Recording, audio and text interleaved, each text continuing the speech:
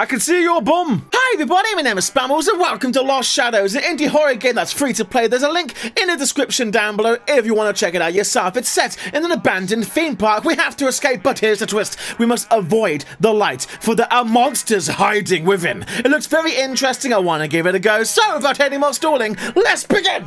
Welcome to the game, everybody. We have to use the gamepad as well for this. Hey, I can see up your skirts. Where am I? Theme park, love. Don't want to drop the gun there. Damn it. Looks like the gate out of here is locked. Well, jeez. Can't see anything. I better find a flashlight. Don't want to be hypercritical, but I mean, like, random flashlights are not something one would normally expect to find. And you could totally climb out of here, jump up on that, on this, on that. Whatever. Where's the flashlight at? Oh, and apparently... Oh, there's a map. That's great. Where am I? I'm there. It's a lovely theme park. I can't wait to get a better look at it. Wait, how is it I wake up with a map? So we've played one other kind of horror game that was set in a theme park, and it was simply called The Park. Oh, that's better. Yes. Oh, wait, avoid the light, it said. On the website. Oh, let's check the lights out. Oh my god, there's a monster dead ahead of us. It's getting close. Wow, jeez. I don't like the way it moves. That does give me the jitters, it really does. I've spoken about this in the past. What happened to you? She reminds me of a character out of BioShock, and I've spoken in the past, jittery monsters are the worst kind of monsters for me on a horror level. And yes, we played a game that was a horror game set in a theme park, simply called The Park, but that was kind of disappointing because it was more of, I don't know, a walking simulator storytelling thriller with very little horror elements in it. Now it's, I'll pick this up. Oh, that was, oh, I wasn't done reading that! Oh. So here's, well, there's a monster over there then. I just sat down, waiting for someone to come keep them company. We're gonna have to use the flashlight to see where we're going, but at the same time, I can't use it. You are not alone. Don't trust the lights. That's cool. So wait, as long as the lights are off, will that monster not hurt me?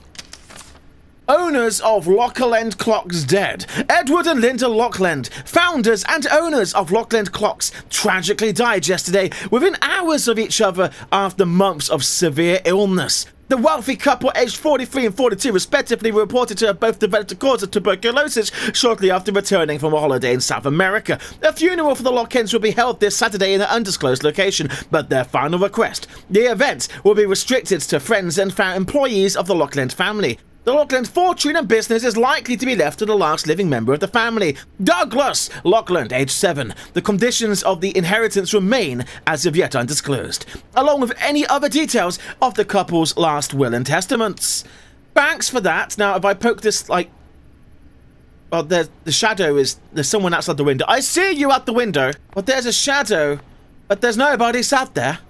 Okay, I'll just let them be, let them be. This has lots of promise. It really does. Another letter. 4 people have gone missing at Lockland. Over the course of the past few years, the once wonderful theme park Lockland has been going downhill. A series of tragic events and missing person reports have plagued the local tourist destination. Last month, Ada Bullers, the personal caretaker of Mr. Douglas Lockland and acting manager of Lockland, was reported missing by staff. And just this week, 3 more members of Lockland staff have been reported missing by their friends and families in order of reported disappearances. Dennis Cook, Haley Cooper, and Brian Archer. Oh, that's terrible! I'm not going to read everything, although there's only 10 items to find. Wow, the FPS drops just there. Does that mean something's loading in or what? Okay, let's get on with this. Let's get deeper. So this is kind of a short to medium length game from what I'm aware. I'm expecting kind of 30 minutes, but maybe we'll burst through it because we're amazing. Filters. Excuse me? Whoa! Okay, so my flashlight has filters that can interact with things. Okay, that's quite cool. So it's got a puzzle-like mechanic. Waypoint reached. Hi, we're outside. We're in the park. Why is that statue missing its head? That's not foreboding in any way whatsoever, is it? Let's keep that on. Yes, mate. The power filter. Press R trigger to turn off the power. That's so cool. Oh, let's come back on again. So it's on a timer? Run! Oh, no, no, no, no, no. Okay, oh, let's try that again. Poof! On the roof! Go! Yes, mate. Okay. Oh, what's this? Recover your health at park waypoints. Excuse me? This sign is physically attracted to me, it would seem. Okay, the haunted forest sounds cool. Adventureland. Be wary of lights you can't turn off. What's so bad about the lights? Oh, wow. Did you see that? No, Jesus! I was just dipping my toe in the little bits. Okay, whatever, go away. So we are trying to escape. Use the gear filter. Oh, I'm turning the lights! That's neat! Again, a free-to-play game. You can download it in the description down below. Ain't gonna cost you a penny. You're getting quite a lot of content for a free game. Like, I've paid for worse games on Steam. This should be on Steam. Wait, maybe I should reserve judgment until we get to the end. Any monster birds here? No? Okay, carry her trucks away. Find your way to the theater. Is that going to be via the bumper cars? Can I use this? Waypoint reached. That means checkpoint for Spammals.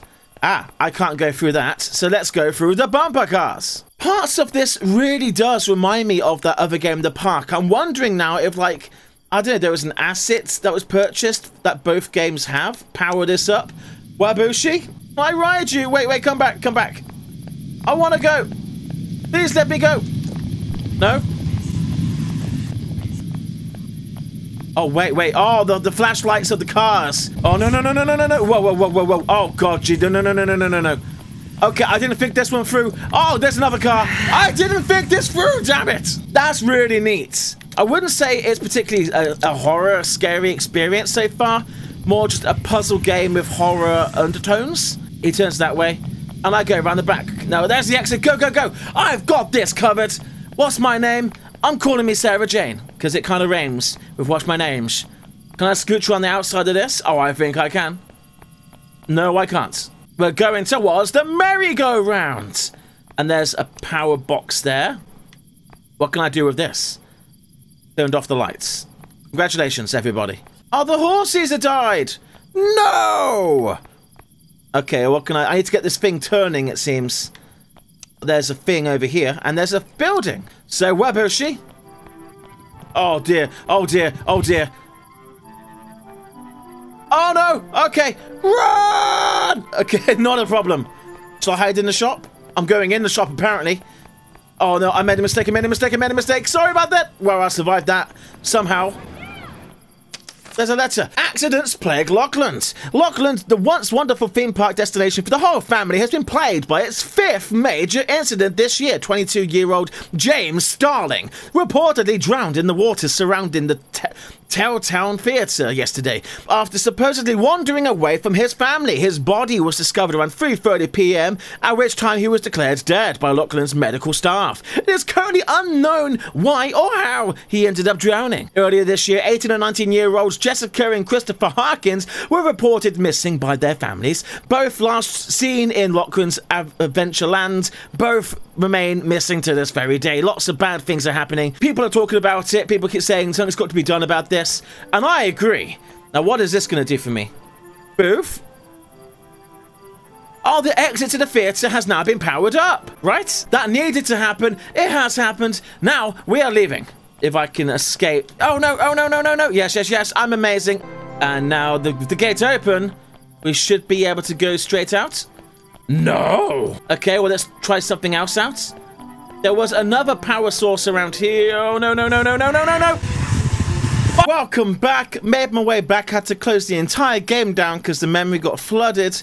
So here we are. I'm about to turn the merry-go-round back on. There's the power source for there. We know that one of the boxes to turn off the gate is upstairs in that place there. And I know that there's another box up on that balcony. But I don't know how to get up there. Let's give this a go and pray for the best. Yes, mate? And go. Now, basically, the more I mess this up, the more the game's going to lag. The more the game lags, the more I have to crash and then start again from scratch. Which isn't fun whatsoever. Run!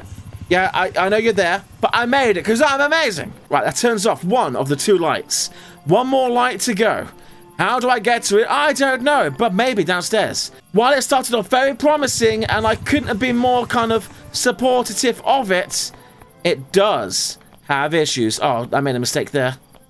Mate, oh, really? That one little thing's in the way and I can't go through. Oh, but the thing's there. Can I reach it from here? Yes. That opens that. Okay, and then from there I can probably get upstairs. My God, those mannequins. Were they always there? I don't think they were. No, they was not. Okay. Game is trying to spook me. God damn it, game. Oh my God, oh my God, oh my God. Okay, go, go, go, go, go. Go through the door, through the door. I hear there's monsters and they are not happy. Hide behind a fridge or something. Wow. Way to go, Fridgy Poo, my friends. And upstairs. Onto the balcony. Amazing. Got this, got this. 100% nailed this. Oh, hi, look at the rest of the park. The merry-go-round without a base station. How does everyone get on board? Amazing! Who would have thought having no lights on would trigger a gate to unlock? This game does have potential, it really does. It's just it's suffering right now from bad optimization more than anything. Okay, waypoint has been reached. Well done, everybody. Got another boxy boo there. Power that. That takes that light offline. Run past it like a champ. Yeah, you do. So we're still trying to make our way to the theatre, for those that don't quite remember what we're doing. The Royal Theatre is bottom left of us, past the pirate ship. The pirate ship's there. It's stuck inverted. I'm going to get past it. I need to get that light turned off. Okay? So let's go on to the pirate ship and see what we can do. Oh, I can cut that, I think. Mate, yeah, that. Amazing! Now, I don't like it. I'm a fan of logic, right? And I don't like it when games have, like, boundaries that are very easily, I don't know, like a small fence you could easily climb or step over, preventing you from going forwards. Boof.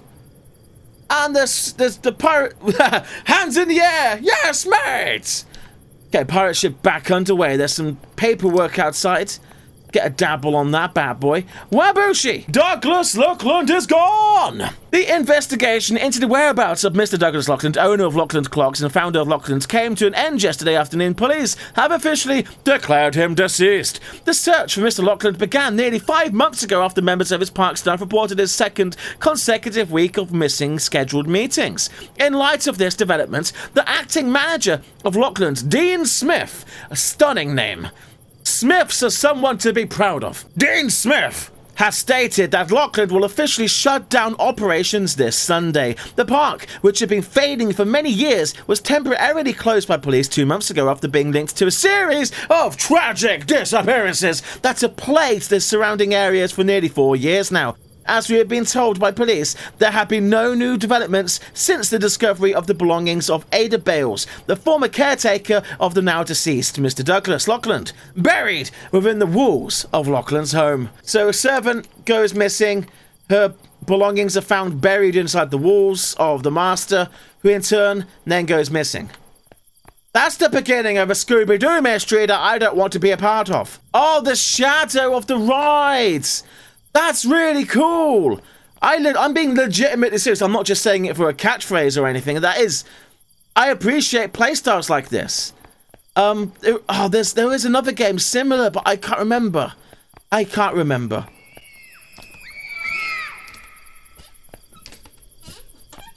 Everyone's having a great time here at Lockland Park. It's so good you wish you would never leave.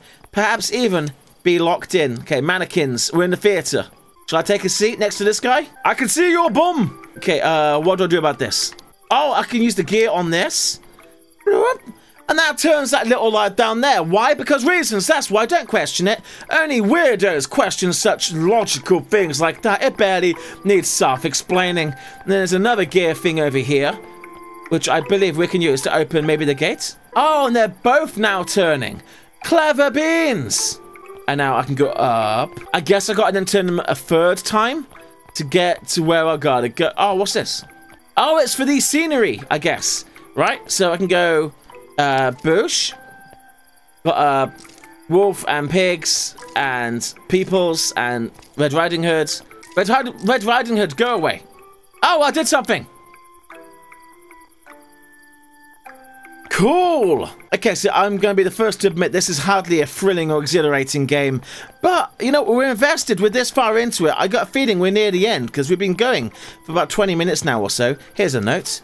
I can't read it. Go away. So let's just get to the end, and then we'll have a final judgment there, yeah? It will be amazing. Oh, I got to use the shadows. Okay. Oh, Oh, I don't like this. Ah! Shut up, shut up, shut up. I hear it wibbly wobbling. And now the light has been moved. I shall take the Trident of Mystery. Really, what is it? It is literally a Trident of Mystery. And it opens gates, apparently. Magic! Yes, mate! And we made it like a boss. Bioshock would be very happy with our little... What are you doing? Hi to you too. Oh, you're loving it. Everyone's loving it, apparently. It's almost like they're congratulating me for doing something good? Question mark.